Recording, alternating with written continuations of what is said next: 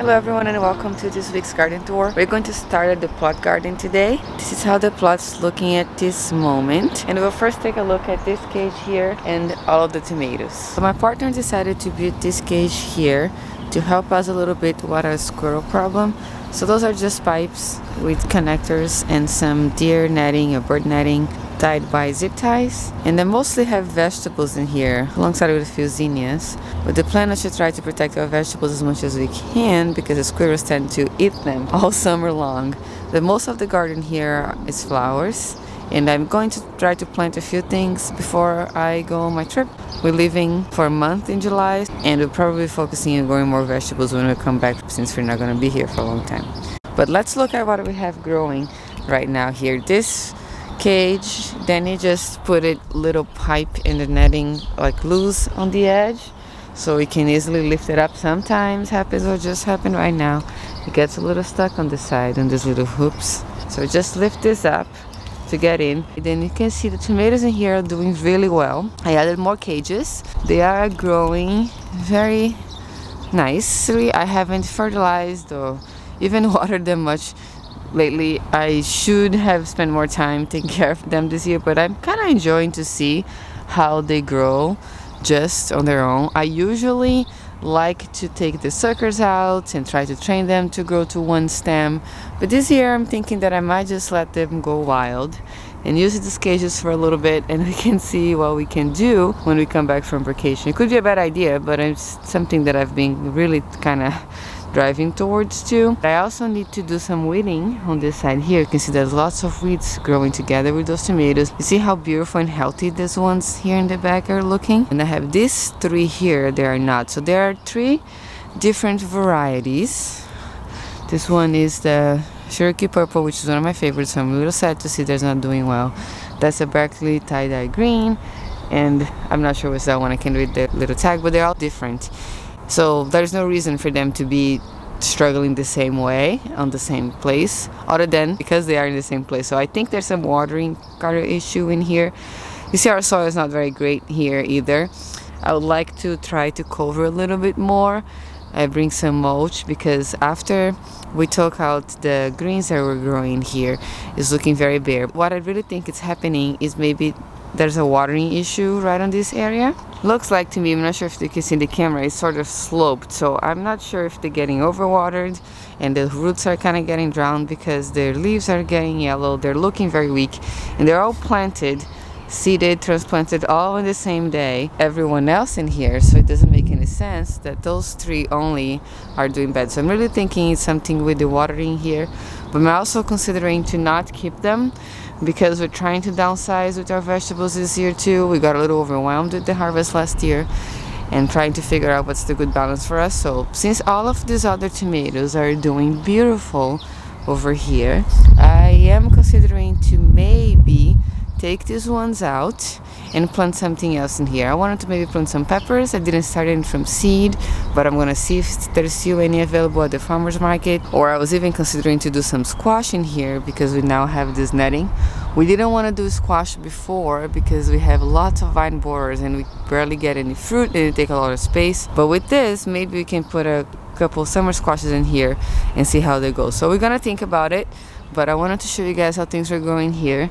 I normally would have pruned these tomatoes by now, but I didn't, as I mentioned. But I've been coming here and I've been pollinating them, the flowers, because I've seen a couple of bees in here, but I don't think they really come into this area very much. The bumblebees are bigger. The smaller ones can come in and out, no problem. But still, I like to have insurance, and I'll just shake them or just with my hands try to hand pollinate them. There's a bee right there outside. They love this hairy veg. There's lots of bees in all the hairy veg that I'm growing. But anyway, this is the overall tomato look, which I am very happy about. That side also lifts, so it's easy for me to go from that side and try to hand pollinate everyone in there. The kale in here is doing really good. That a companion planted with the tomato. Same with the basil. They're starting to grow and look nice. We've got to come here and pinch them. I'm not going to do it right now because I didn't bring a basket, but I will pinch their tops to encourage them to grow a little bit bushier. This bed is looking a lot better than that because I tried to, sorry, then this one over here is too fast.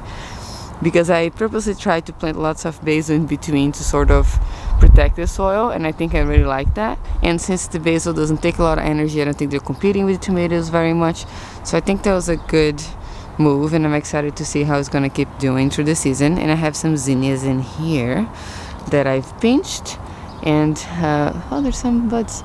This was the Benary's Giant Mix, and I don't know what colors they're gonna turn out to be. I'll let that one bloom, so let's close this now. For now, this is not super sturdy.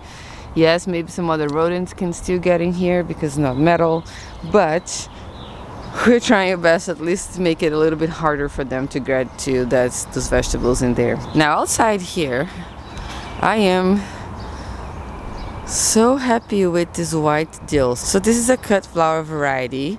Originally I wanted to have this blooming for my wedding in July, which some of these flowers here are for, but I'm not sure if they're cutting come again. I have to research. They're all blooming now, so I don't know how they're going to be looking in 4 weeks, but I will harvest them. I'll see if they are coming cut again. I'll harvest most of them to see if I can encourage a second flush. It's kind of getting in the way of the garden too. It's flopping over, so I do have to come and cut. And I want to make a bouquet of only this. All of these airy, beautiful blooms. Behind there we have some poppies, and I have some more poppies here in this back.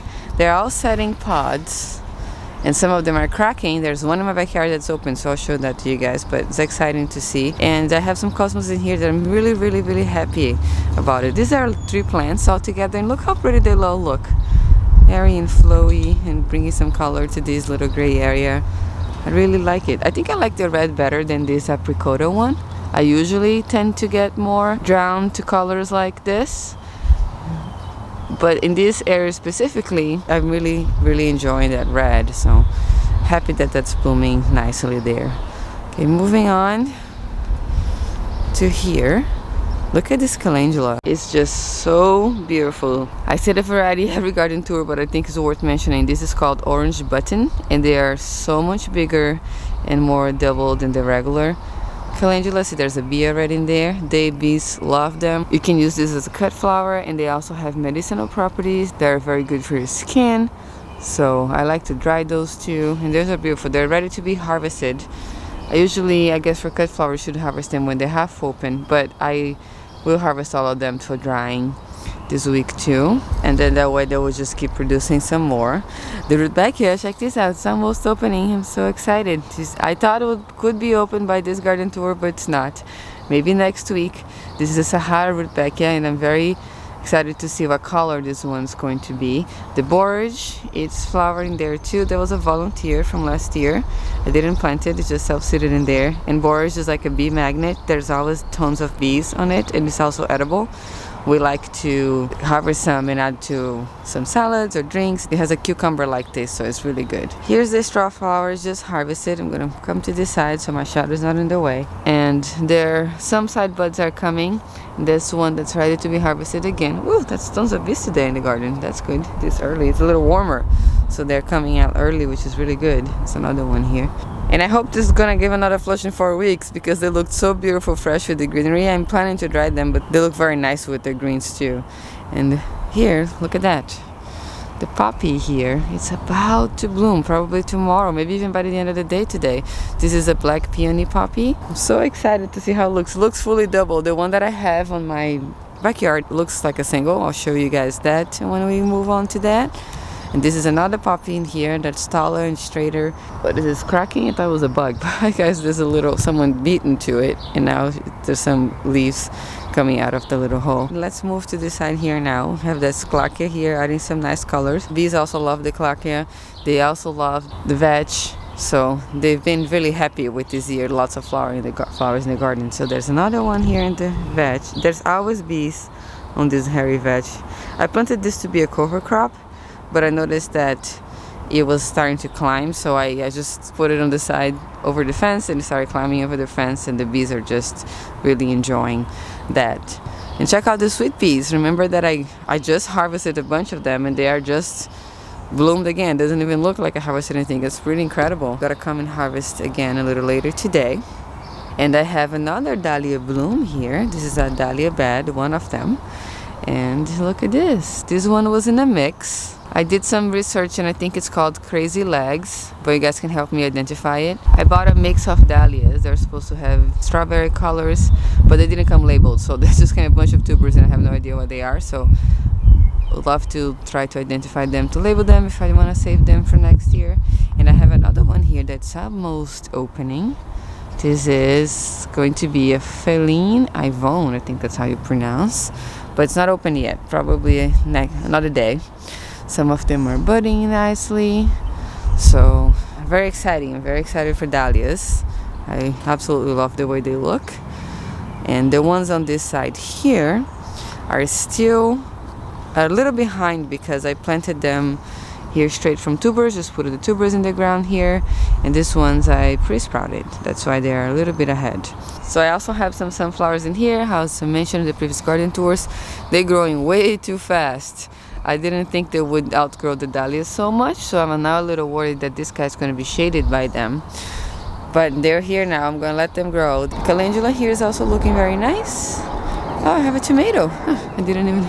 Look at that. This is the black strawberry tomato. I have one. I planted these tomatoes in here, overcrowded, so not sure how they're going to do, but I'm happy to see that one is already producing. Okay, let's move on to the back now. I have the zinnias here. Very excited for the zinnias. Very weedy. Oh my god, I gotta come here and weed. I didn't spend a lot of time in the garden this week because we had the smoke from Canada and the air quality was really bad, but I have to catch up next week. I will come here and do a lot of weeding to give these dahlias a better chance of growing nice and healthy, but they're looking pretty good.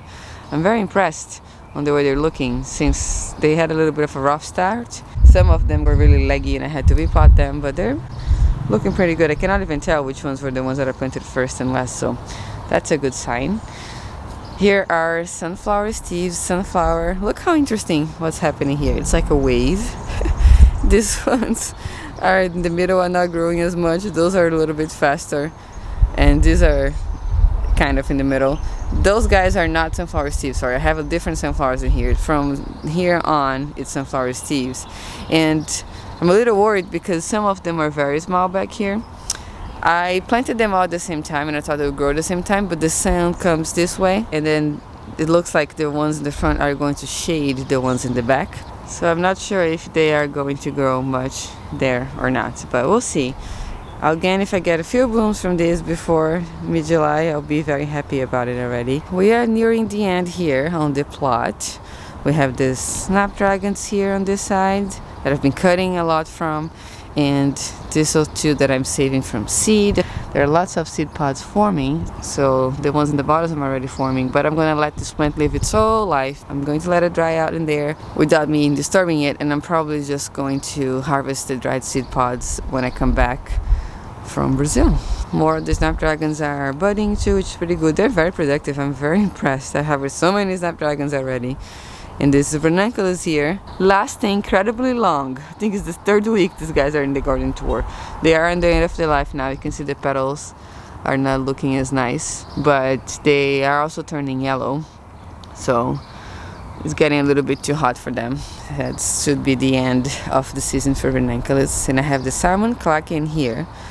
I originally wanted to cut this, to plant this, to cut too, for cut flowers and bouquets, but the bees, there's some in there too, absolutely love it. So I'm leaving this here for the bees, and I think I'm gonna do it on the landscape from now on. It's so pretty, just, you know, let it be. It's been flowering for a while and it's just looking really nice. It's obviously a lot. I don't need this many maybe, and I can put more towards the back so it doesn't fall over so much, but I am planning to keep planting these for the bees for sure. Hopefully I can also save some seeds from it, or it self seeds itself would be even better. Back here I have the yarrow. Oh, I'm gonna get color. I'm so excited. I was so scared that they were gonna be all white. This is a yarrow that I planted last year, never flowered. There was the Colorado yarrow, and then someone told me that usually the first second year they just come white, so I was a little bit, you know, feel sad. If it will come only white, it'll be okay, but I prefer it to be colored. And I can see some pink in here. That's very nice. And also, what's this? Gotta be careful here.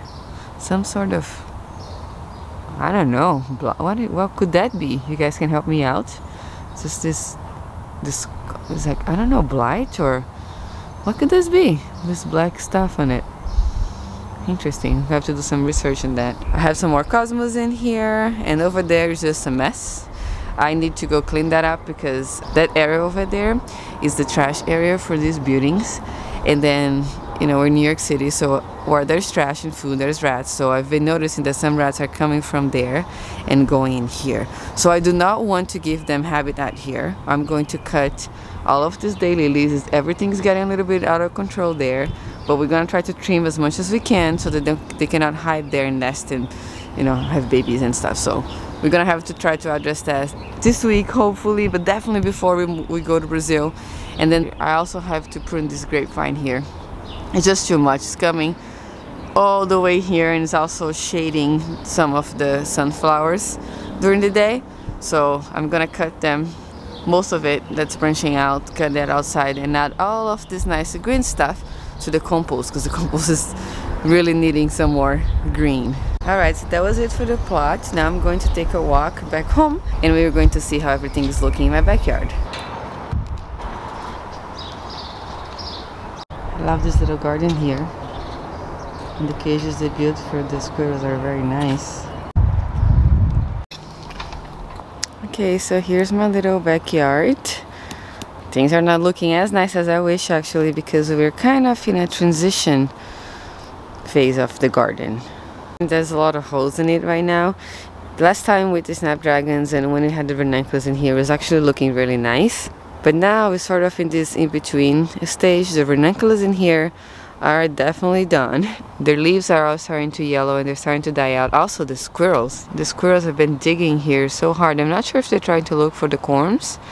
So I was waiting for the leaves to yellow a little bit more before I lift them to try to save for next year. But now I'm a little worried that they're going to be eaten, so I'll think about it what I should do. We have two beautiful poppies blooming in here. This is the Iceland poppy. There's another bud coming here, and there's some more underneath here too, which is impressive to me because I thought they were not going to do very good in the heat, but I have a feeling that they are in the end of their life, so I'm not going to harvest them anymore. I'm going now to let them just go to seed and make the seed pod, and then I'll try to harvest seed from those to plant it next year because I love the color of these two. And I have a couple neighbors that ask me, it's like, oh, can you please save seed from those poppies? I love to try to plant on my yard too, so I will definitely do that. So the dahlias back here are not really in their full potential yet. They have started blooming. I have harvested some. This one is the Linda's baby that I showed in the last garden tour.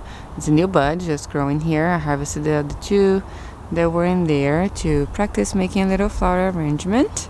And we have this gorgeous one here too that also came in a mix, but I think it's called the Nikki from my research. Dahlia is the same mix of that red that the other one that I said was called Crazy Legs is from. So red, yellow, orange, I don't know. It's supposed to be, I thought it would be more like this, like strawberry color. But I'm happy with this one, it's very pretty. Can't really see with the shadow, but I love the dark center, very beautiful. I'm leaving that one there just to try to make the garden a little prettier, since now it's just looking green and a little sad here because of the ranunculus. The feverfew here has bloomed, look at that, but it was all flopping. So I came in a little earlier this morning and just added a twine in here, and hopefully with the sun today she will align and try to get straight again. We'll see if it goes, but it was just falling over the ground here, so I needed to tie it somehow. And the sunflowers are so big. Look at this. I love when they start passing the fence over there. Now it's just a wait game to see when they're going to flower. Those are our volunteers, so they're all going to be a surprise and how they're going to look like. And feverfew here is doing good. And this side here, actually, I think that I might have to cut all of this white tea. You guys saw how many I have in the plot. I have some more here. There's some more there. I planted too many. And I have some dahlias back here that I think are suffering because they're just getting shaded by these enormous guys. So as much as I don't like to take healthy plants out of the garden, I did take that big red dahlia there that I didn't like the color. I mean, I just cut it down. I didn't take it fully, but I cut it all the way to the bottom there so she can grow a little bit slower and try to catch up with these other ones.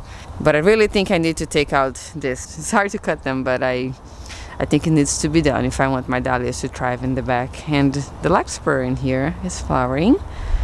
So cute and so tall as well. But that one, I think by itself with just a few of the bachelor buttons should be okay. I also harvested bachelor buttons, if you see the difference between last week. And I might actually harvest the rest and really give some more space and air, sun for those dahlias back there to start growing a little bit more. Feverfew I'm not going to harvest because I'm waiting for them. This is a different variety. Oh, maybe I will have to harvest soon. They're about to open. This is a double variety that I never grew before. I'm so excited. I'll wait for them to fully open before I harvest them. So, but now we can see that's not going to be long. And this calendula in here, I said I was gonna harvest to dry. Well, I did harvest a bunch, but a lot more just open. So this is very exciting. I'm really, really loving this calendula. I love orange, and having this bright color in the garden over here, I think is really helping make it a little bit nicer. We have this little Lisianthus gap in here, but guys, let me tell you, the Lisianthus is finally starting to pick up.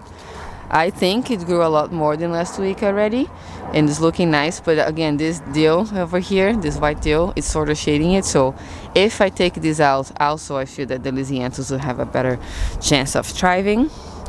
And lots of stuff back here on this little shady area. There's just threw some seeds in there, my leftover plants, and they're doing okay, surprisingly. And look at this. I have this very interesting poppy. So it's supposed to be the same variety as the double that I showed you guys, but the seed pod there looked like it had a lot more petals, so I think that's gonna be a double.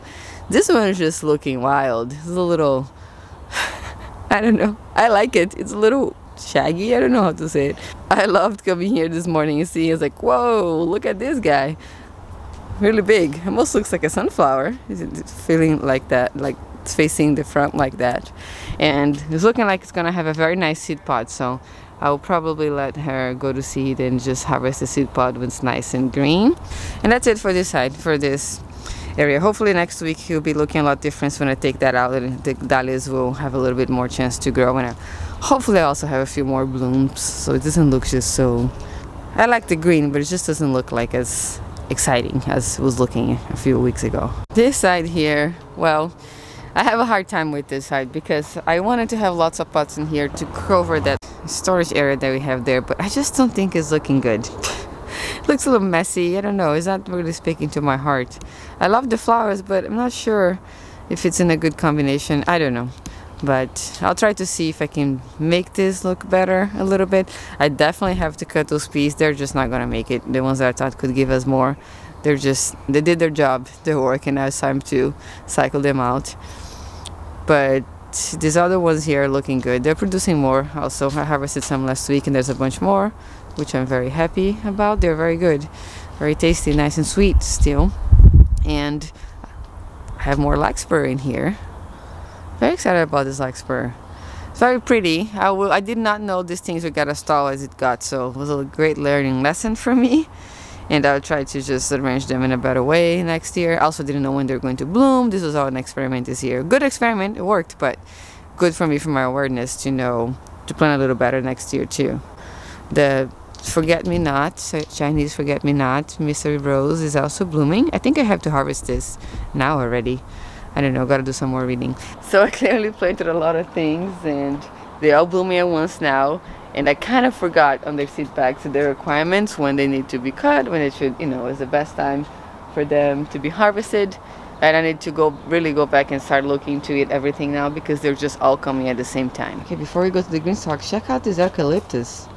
I don't really like that's in a bucket like this, but it is what it is. That's what I had in this white bucket. But look at this. It's so big. I love it. It smells so good. Every time we pass by it, it smells amazing. So it's really good. I'm excited about it. I gotta take this out here. It was a time that I thought it would come back and never came back, so I'm just gonna take it out as well. Here on this side we have a couple of tomatoes that I had extra and I planted in a bucket. They're doing good. Gotta pollinate them. And my carrots went to seed, so no carrots for me again this year. I don't know, this one didn't, but I don't think it's gonna be any big or not. So I had a really good carrot year in 2021, but last year and this year, no carrots for me. Here I have some beans that I sowed together with this ginger pot. I thought the pot was too big for the ginger, so I wanted to use a little bit more, and I put an extra tomato in there. This is an early tomato, that's the New Yorker, so it's already producing a couple in there. Green stalk here looking very nice with the supports. Starting to get very nice and full, and the broccoli is already giving us some more side shoots, which is really good. I could harvest again, but I'm not. Not today, not in a couple days. I will get some more.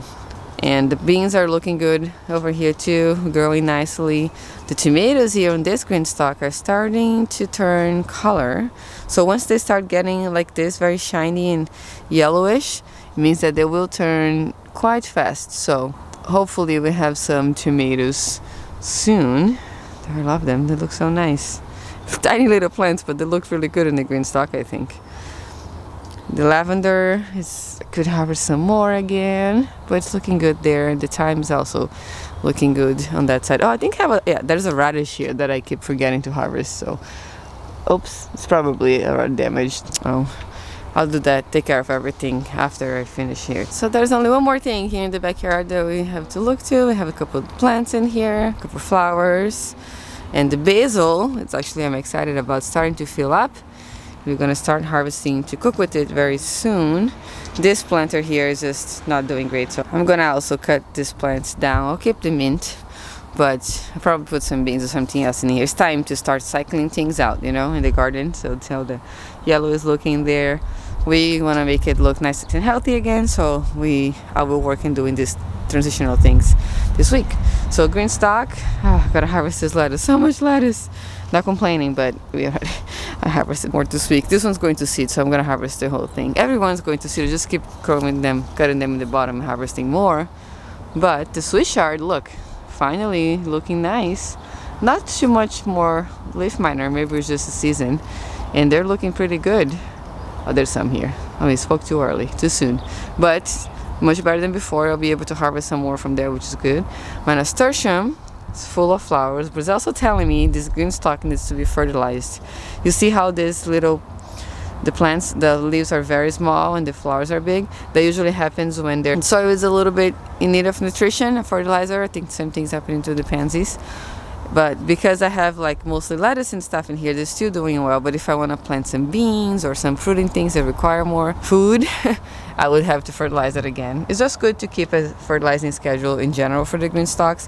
I have to be 100% honest with you, and I'm very bad at it. I forget all the time. So my green stalks tend to look very good in the beginning when I amend the soil, and sometimes in between the season they'll start dying down because I am not taking care of them like I should.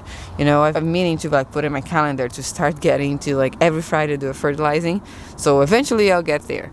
But some of them are growing. Some of the basil are starting to grow nicely. But I would like to give these plants some more food so they can start filling this up nicely again.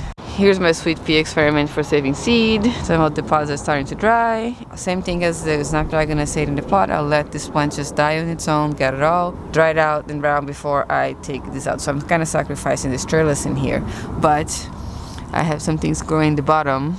This is a little messy here, things fall off. But I have some oregano, some basil, fennel, and some pansies. I'll leave this over here until we travel. When we come back, it should be all nice and dry. And then when we are back home, I'll plant something else in here to use this trellis again. I almost forgot something very important, guys. My peas, my snap peas, they're ready to be harvested. I'm not gonna harvest now in this video, but I will do it for dinner tonight. And they have just kind of bent over. They got too big. Let me show you what happened here. That's why I can't really see it. They got too big and heavy with this beautiful peas, and they'll just bent. So see, if I let it go, it falls kind of hardly. I'm gonna harvest them tonight for dinner and probably keep this plant in here. It's starting to get yellow in the bottom, but it's a lot healthier than this guy and this guy, so this one might stay. And that's it for the garden tour today. If you missed the one from last week, I'll link a video over here so you can watch the next if you're curious. I'd love to hear how your gardens are doing by this time of the year where you are too. So please put that in the comment section below if you like. Thank you so much for watching today, and I'll see you next time.